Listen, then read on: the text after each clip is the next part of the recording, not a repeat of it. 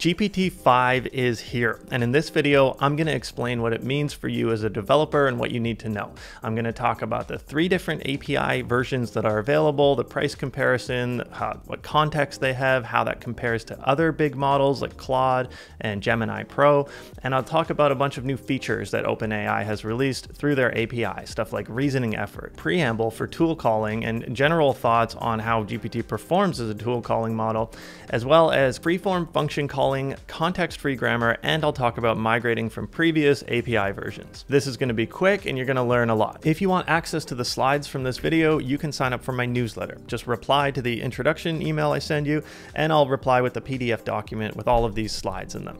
I'm teaching AI engineering here on Zaz & Codes. Let's start with the model card. The big things that you have to know is that we have a 400,000 size context window, but this is split into 128,000 output tokens, and the remainder of that context window is for input tokens. We have a knowledge cutoff with this model of September 30th, 2024, but as you can see in this example on the right, it seems to have knowledge past that. For example, it understands what MCP is without having to do a web search, and that's been something that previously ChatGPT 4.0 didn't understand that MCP was the model context protocol, at least not in my experience.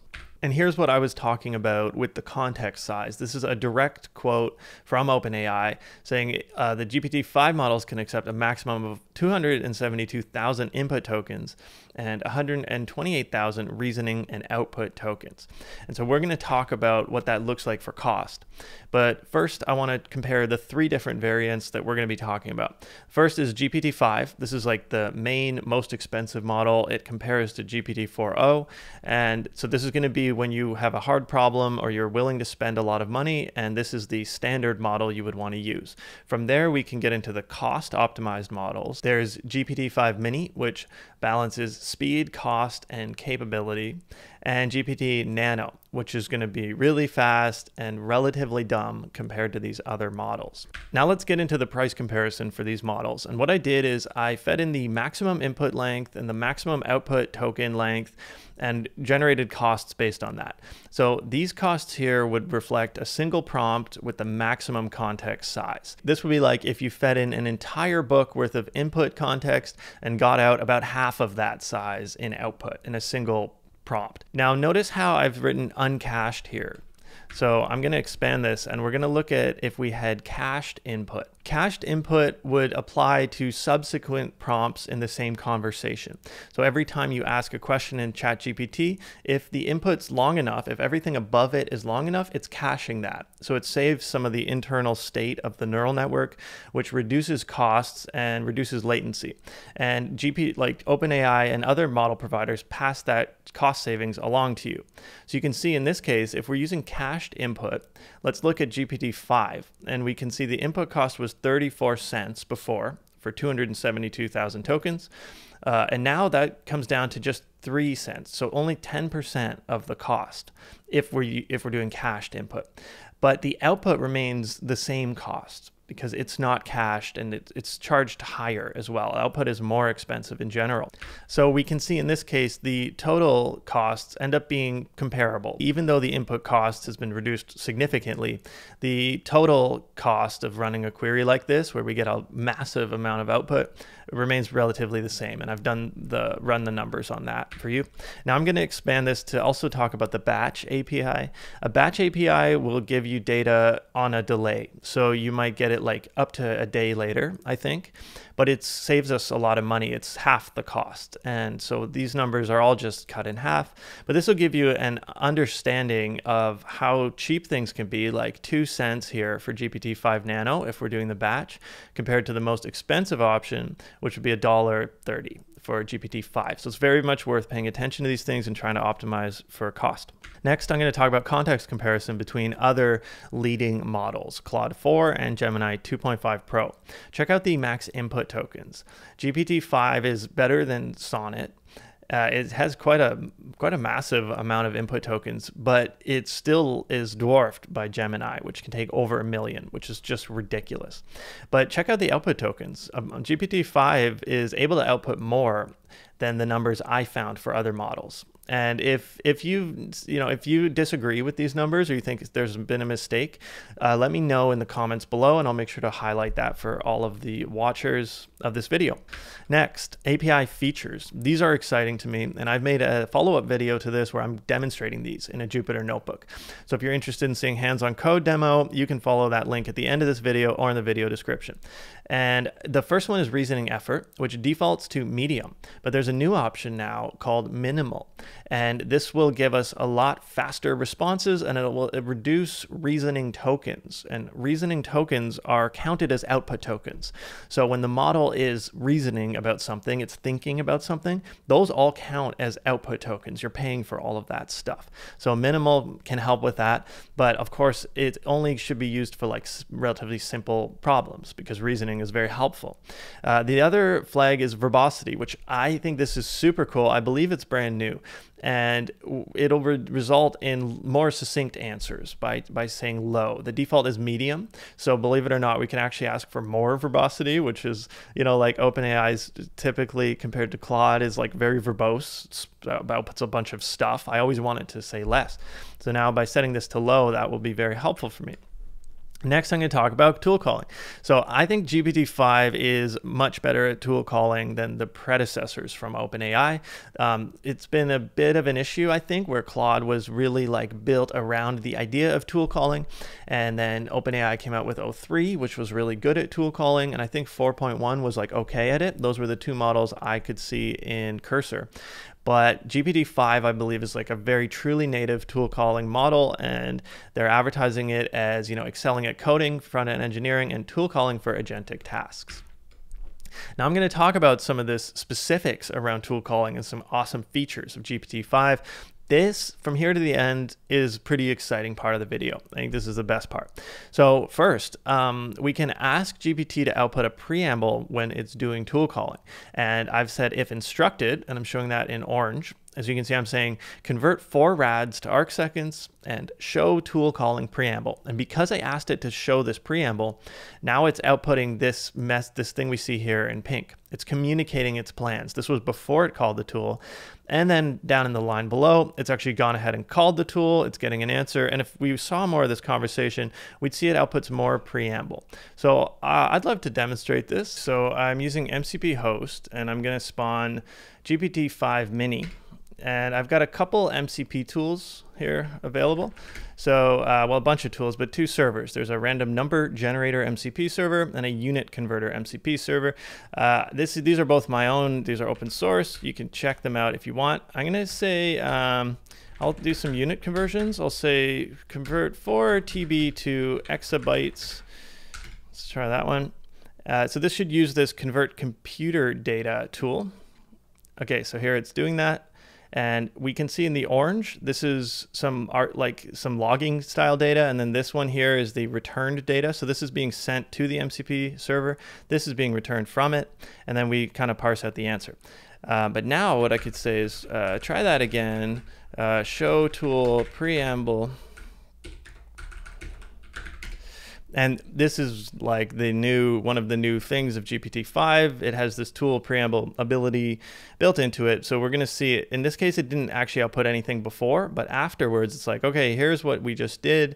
These are the units. So this is actually coming to the user now. And that's the preamble feature. So OpenAI has this prompt migration guide. I'm going to open that up and just give it a little go. So if I go to Claude agents, I have some prompts in here. I'm going to grab this Python script writer, and we're going to grab that to our clipboard and just toss it in here. Okay, so this stuff at the start isn't really relevant, but I'm going to pretend this is like a prompt, and now we can optimize that for GPT-5.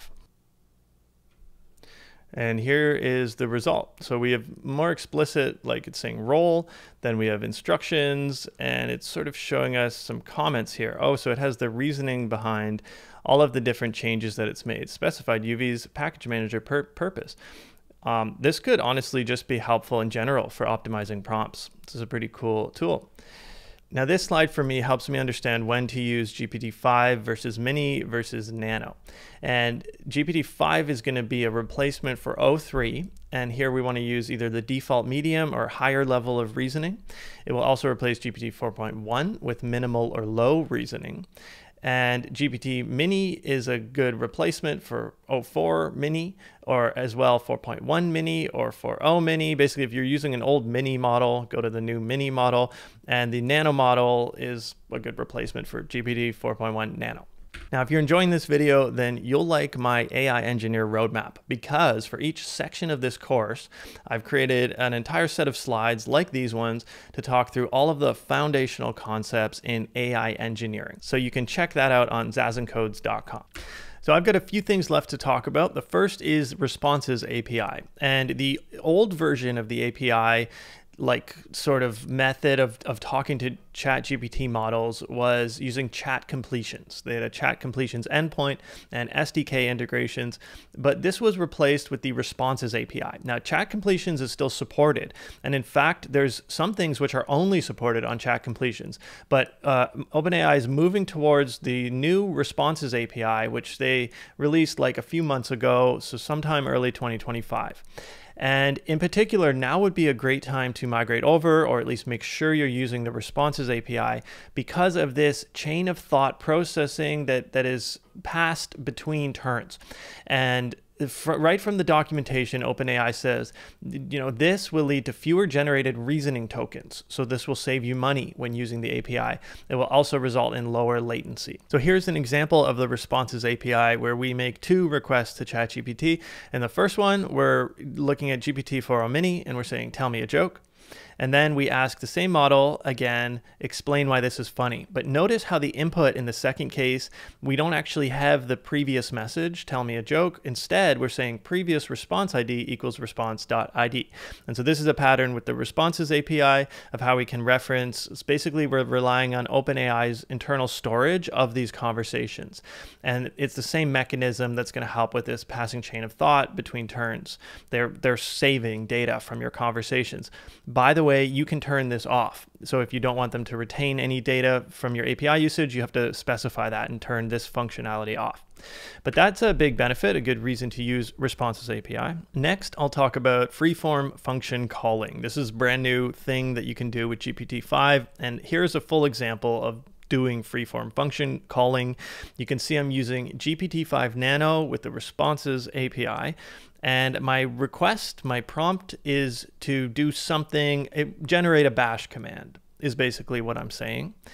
And I'm like, use this tool. And let's look at the tool. It says it's a custom tool. We have a name and we have a description, and that's it. I don't describe the arguments or parameters, and that's the whole point of this Freeform function calling. It's just going to call this tool, and it's just going to dump in a string of text to pass into it. And so this is really clean and simple interface, and you can see the result on the right. Once I actually run this prompt, if I inspect the output from the response, I see this in the last element. It's like, okay, we're gonna do this function call, and this is the input, EZA-tree. It's basically generated a command. Then on the application side, we need to ingest this and feed this into our tool. If you're not completely following, then it'll be easier to follow this in the Jupyter notebook, so you can keep watching my next video and I'll run through this example. The last thing I want to talk about is context-free grammar. Here's an example from OpenAI documentation of how to use this. And in this case, we're using it to generate PostgreSQL that's valid PostgreSQL code. And I'll just basically quickly explain this. I believe this is a new with ChatGPT-5. They've released this context-free grammar support. So let's look at on the left. This is the grammar definition, and it's using this LARC syntax. And so it's got these punctuation and operators, and this is like a LARC syntax document specific to Postgres. And it's going to ensure that anything the model outputs is valid Postgres syntax. Obviously, you can see why this would be useful because models often make syntax errors between different Postgres engines, or SQL engines rather, pretty common. So let's walk through the example on the right. We have a prompt, which is like, okay, call Postgres grammar, generate a query, retrieve, blah, blah, blah. So this is the description of the query. We're using GPT-5. We run that prompt. And then this tool section is where we're using the context-free grammar definition. And so it's the format of the tool. We have like a description of what the tool does so that we're able to use it, but we've actually even put that right in the prompt. Hey, call this tool, like very explicitly instructing the model to do this. And the format is this type grammar, syntax lark, and the definition is over here. And once we run that, we can inspect the output of the response and look at this .input field, and that's actually that's going to be the query we have. Again, I have an example where I walk through this in the next video, and actually this is one of the examples I'll show you where I created a normalized phone number function, and this actually just implements a regular regex syntax. So we're not worried about this lark syntax stuff anymore. Everybody's familiar with regex, and this pattern right here, I have this, we're going to just make sure that the output adheres to this pattern. And you can see when I inspect my result rather, it's given me this field, this input field, which has passed this regex test. That's pretty much what it does. It like validates output using regex.